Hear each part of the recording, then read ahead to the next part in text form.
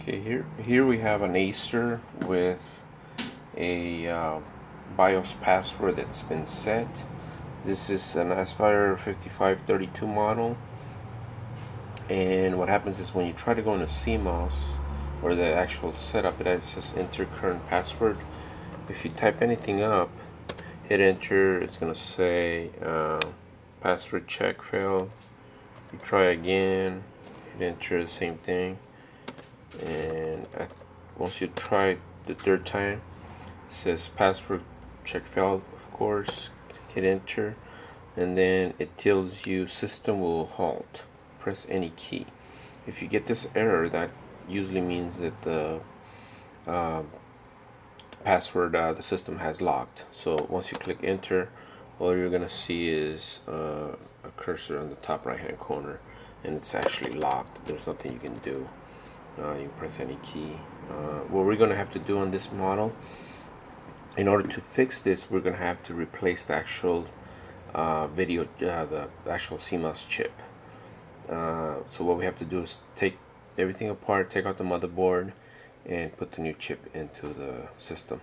So if you have any model that has a BIOS password set, you don't remember the password, you bought it at a yard sale, you got it from a friend, whatever the reason may be, and you don't want to spend on a new motherboard, you can actually you can send it to us, and what we'll do is we'll replace the BIOS chip on it. Okay, here we already took the motherboard apart for this Acer, and the BIOS chip is located here. You see where I'm pointing with this?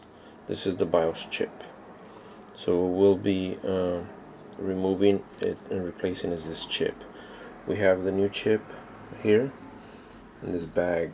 This is the new chip. So what we're gonna do is we're gonna replace it with this new reprogrammed chip that has no password set. So once we replace this chip, we will be able to get into the CMOS and make changes to the computer.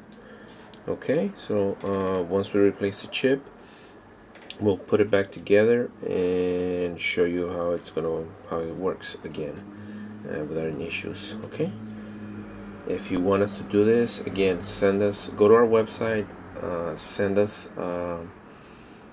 an email with your name and number and what model of laptop you have, and then we'll check and see if we can replace the actual BIOS chip for you and to remove the password. Okay, again, this is something that you can do yourself. We're showing you how to do it. If you want to go ahead and do it yourself and buy the chip, you can more than welcome to do it.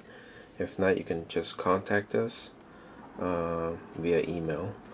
If you have a question, subscribe to our channel and post a question, and we'll be more than happy to respond. Okay, now what we're gonna do is we're gonna actually go back in here.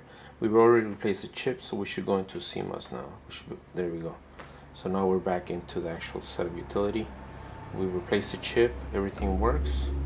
So we've replaced the actual chip. So if you want us to do this for you, you're gonna have to actually send the laptop or the motherboard to us to have it repaired. And this is for this particular model here, the 5532. So this is it's a fairly new laptop. So again, if you get into CMOS now, we should be able to work on this computer without any problems. Alright, now what we're going to do is we're going to put the hard drive back onto it and see if the hard drive doesn't have a password.